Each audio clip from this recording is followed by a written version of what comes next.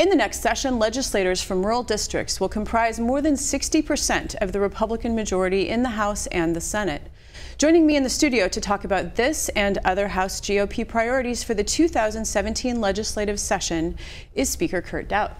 Welcome. Thanks so much for having me. The Senate GOP has said that their priorities are healthcare, roads and bridges, and tax relief. What are the House GOP priorities? You know, I think ours would probably be similar. I would say it's healthcare, healthcare, and healthcare. You know, I think as we just came through this election, the number one issue obviously was MNsure, the problems that folks are having with that, the effects of the Affordable Care Act. I think it's incumbent on us to work with the administration to find a solution to help those folks out. And we think that probably means dismantling our MNsure here in Minnesota and moving people back to a more market-driven system like we had before, which was much more stable.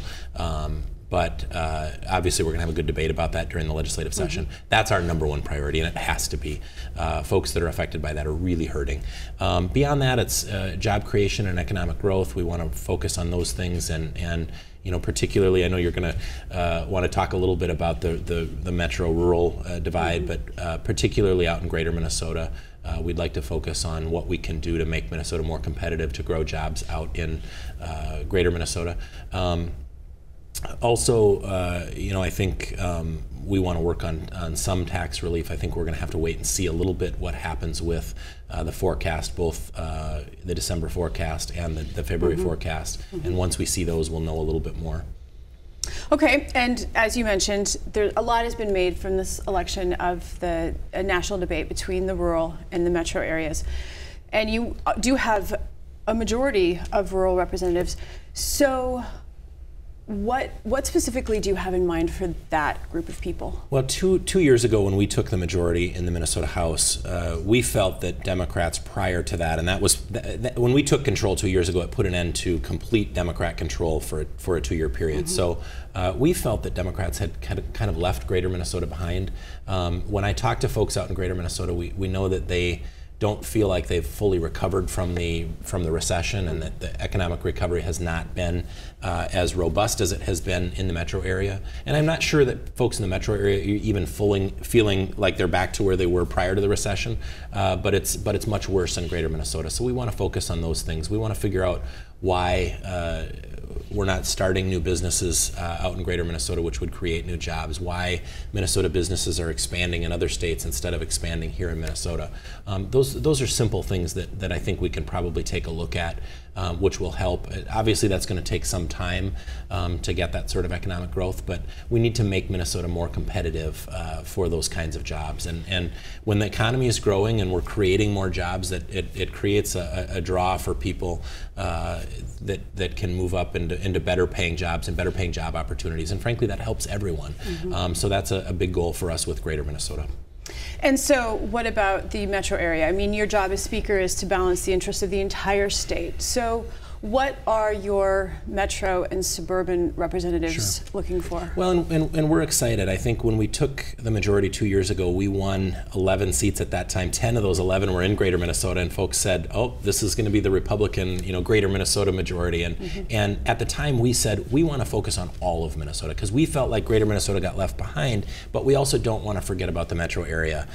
We think there's a lot of things that we can do. We're excited that we won 4 seats this time in the metro area, and we showed that we're not just a party of greater Minnesota. We're a party that's statewide, and you know, the transportation issue that's going to be important again during the legislative session affects both the metro area and greater Minnesota.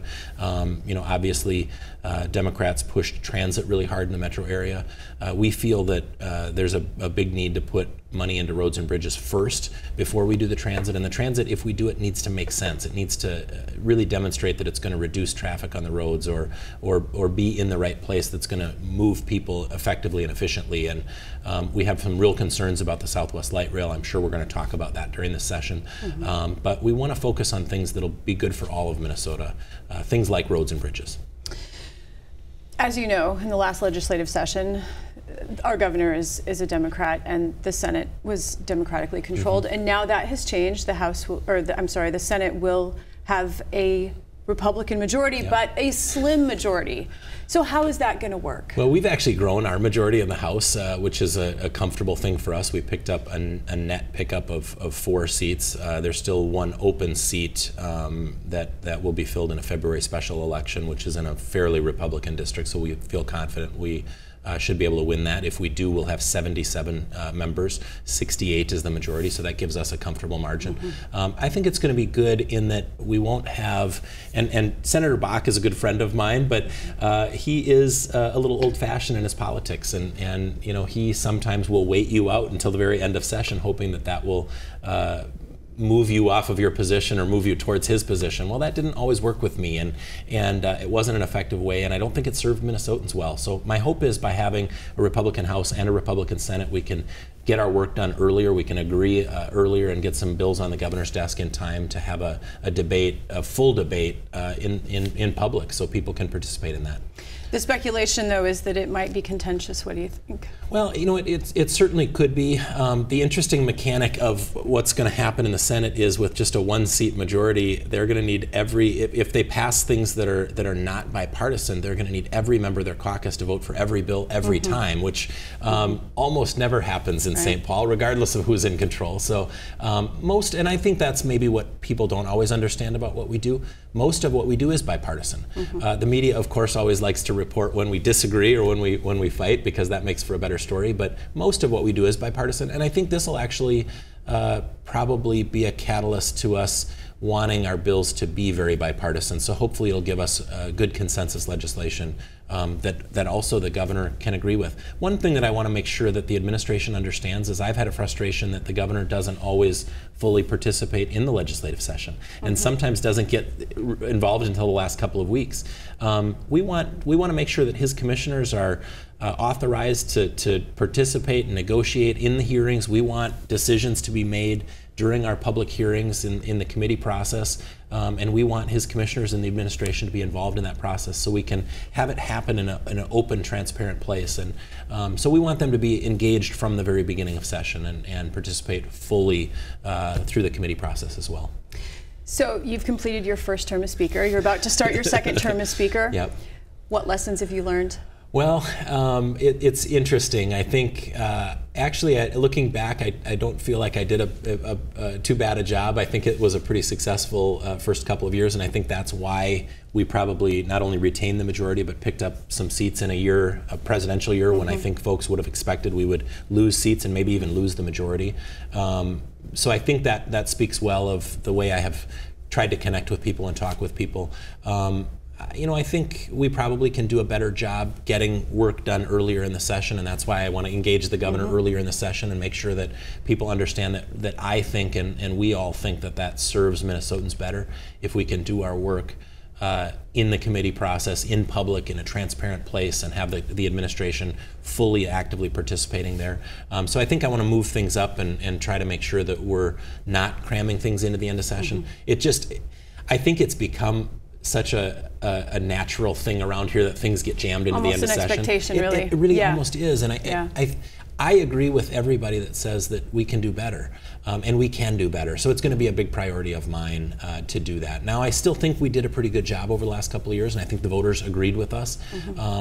But I think we owe it to them to really be responsible and work with the governor. We obviously still have divided government, so we have to work with the governor to accomplish a budget this year and next year, hopefully a bonding bill. And I look forward to a successful next 2 years. Speaker Daudt, I want to thank you so much for your time today. Thank you. Thanks for having me.